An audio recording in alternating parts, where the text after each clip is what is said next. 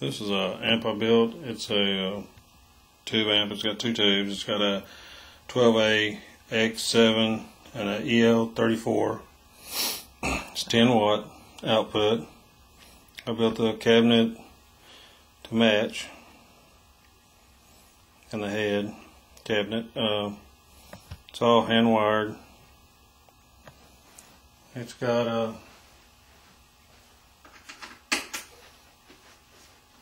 plexiglass bottom so you can actually see the hand wiring.